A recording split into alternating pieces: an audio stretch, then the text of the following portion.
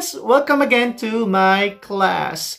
Today, my students in my reading and writing skills class will discuss to us about causal analysis. So they will define the nature of causal analysis as an essential mode of paragraph development.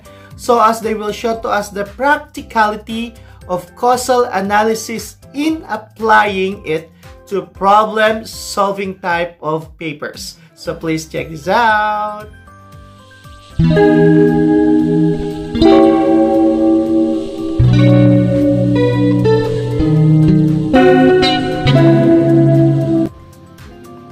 Hello and good morning. We are the Group 8 and our topic for today is Introduction to Causal Analysis. So what is causal analysis? It is a field of experimental design and statistics pertaining to establishing cause and effect. Typically, it involves establishing four elements: correlation, sequence in time, a plausible physical or information theoretical mechanism for an observed effect to follow from a possible cause, and eliminating the possibility of common and alternative causes. Such analysis usually involves one or more artificial or natural experiments. So here are the questions to consider. Is there an effective introduction? Is there a clear and effective thesis? What are the causes discussed? And what are the effects discussed? Which one does the writer focus on? Is there a good conclusion? And does the author propose a solution?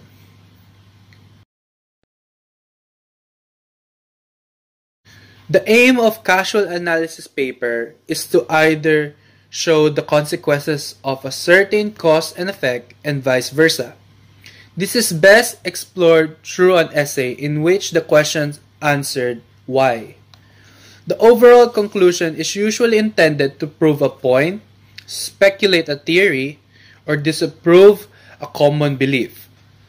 This could also be explained through a physiological narrative by saying it tries to answer the why in our lives by clarifying the world in which we inhabit. So, therefore, the causal analysis can be said to help us comprehend the complex series of events that shape our life.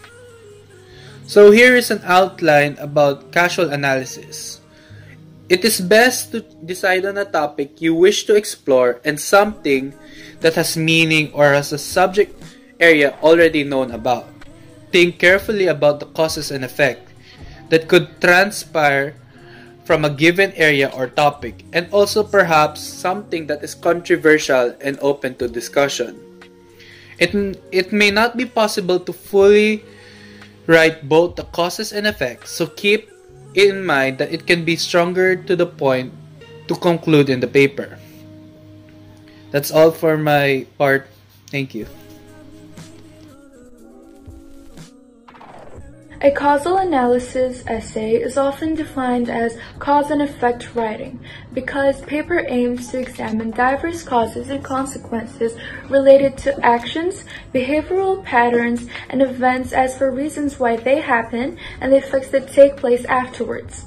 In practice, students have to include causal claims that contain strong argumentation. One has to prove and tell that there is an obvious relationship between two particular events where one is an effect of another.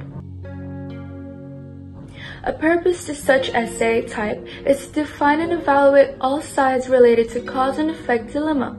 Choosing a topic idea, it is sufficient to simply state that global warming, as an example, is caused by chemical plants. One has to include an outcome with personal consideration and causal analysis. The trick here is in correct structure where student tries to persuade his or her audience like in a letter of intent. As college professors check their papers, they seek on what is causal analysis, always looking out for structure parts. How to write a causal analysis essay. Structure. A good argumentative topic has to be chosen that can be analyzed and put through lens of cause and effect thinking. Preferred topic has to be inspiring and relevant for target audience. Therefore, we will proceed with a list of topics soon. Having good topics available. In case you already have one, always proceed with a thesis statement. We have intentionally placed thesis statement first because it's vital to come up with one before starting with an essay outline. In causal analysis essay, thesis statement should be 1 or 2 sentences that sum up main points of your paper. Theses should not simply include certain statements, but show causal analysis and outline all upcoming points that follow. In this case, include exact cause and effect in question with a brief explanation as to why they are examined. One should also consider if focus is on causes or on effects, as there can be 2 methods.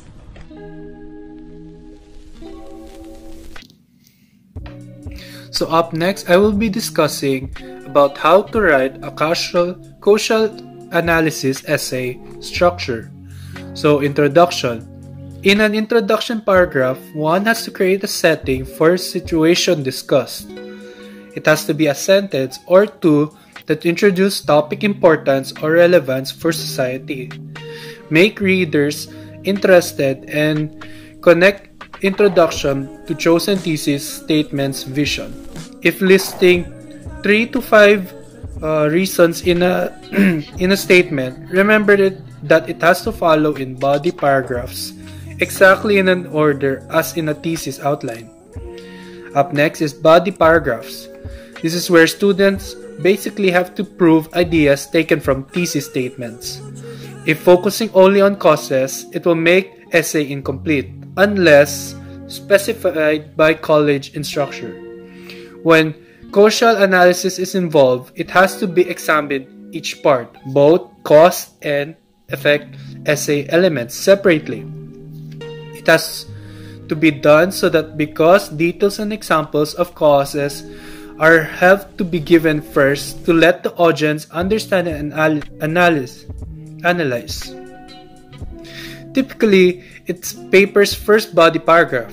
Next, explores effects of these causes. Speak of an impact. Final body paragraph has overall causal analysis that helps reader to understand why this particular position has been taken. If necessary, include statistics and backup information that is not widely known by reliable sources. And lastly, we have conclusion, which has to rule out any confusion and once again connect cause and effect elements. Thesis has to be mentioned in different words and briefly explained. As a rule, end causal analysis essay with a call to action or sentence that will make readers think and want to analyze topic or greater depth. Now, after that, we could use some tips on writing our causal analysis essay or a cause and effect essay. So the first tip is, when writing a causal analysis essay, do not only list down the causes and effects, but also make an aim or try to prove something or provide a analytical counter argument to a popular belief. And for you to be able to prove a point in your topic, you should also ask yourself why and how, since why and how is the basis or fundamentals of a causal analysis. It's about asking yourself why. For example, in cyberbullying, your topic is cyberbullying. You must ask yourself why and how. Why does cyberbullying happen? How does cyberbullying happen? So on and so forth. After asking yourself why and how, you could think of some points to prove, or more ideas that will come up in your head afterwards, after you think those whys and hows. Next, in the thesis statement or the question of your essay, one should make it clear whether you are focusing on the causes or you're focusing on the effects, or maybe you are focusing on both. So another tip is to always have a sense of creativity.